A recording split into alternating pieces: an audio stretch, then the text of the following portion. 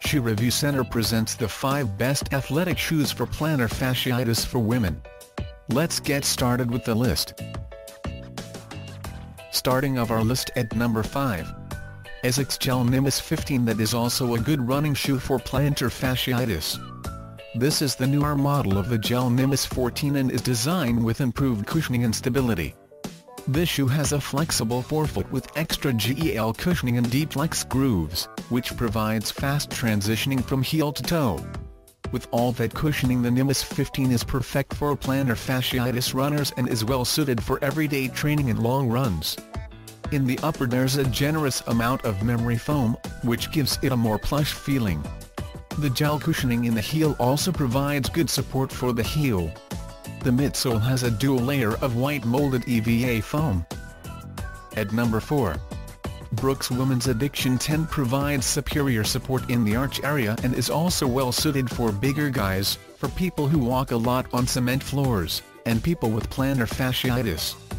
This motion control running shoe is designed with strong protection against overpronation. The Brooks Addiction 10 running shoe provides cushioning with the 2 comfort layers DNA cushioning and the Biomo Gold material that is fitted through the entire midsole. It features a thick layer of foam, especially towards the heel, providing good support for it and well absorbing the impact. To see all this stuff, check out the description underneath the video. And click the link in the description below to see user reviews and prices on Amazon. Halfway of our list at number 3. New Balance 990 V3 is also one of the top-rated shoes for plantar fasciitis. It features a classic look with a design that is suitable for most foot types. This athletic shoe offers a lighter weight, good shock absorption, great support, and cushioning.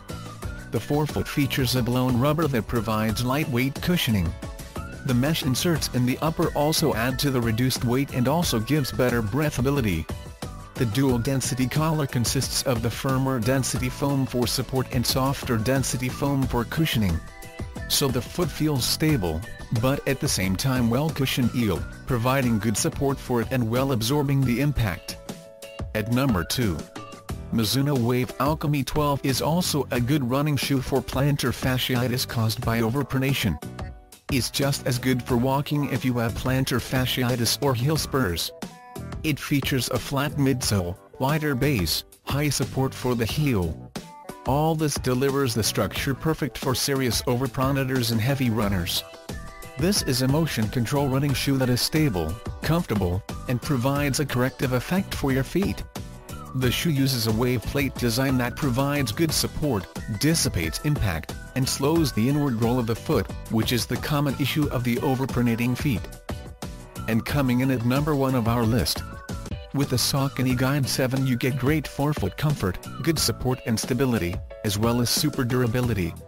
The midsole features the compressed EVA foam, power grid inserts, and the integrated firmer density medial post.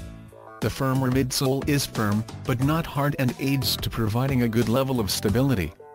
The sole unit of the Guide 7 also features the lighter and more durable power grid material that absorbs the impact of the ground. This adds to the resiliency and responsiveness of the shoe. The forefoot has a roomier toe box and provides stable and smooth propulsion. The shoe also has a redesigned midfoot shank with strategically placed crash pads that provide more support for the overpronators and give a smoother heel-to-toe transition. To see all this stuff, check out the description underneath the video. And click the link in the description below to see user reviews and prices on Amazon. Thanks for watching our video. For more, subscribe to our channel.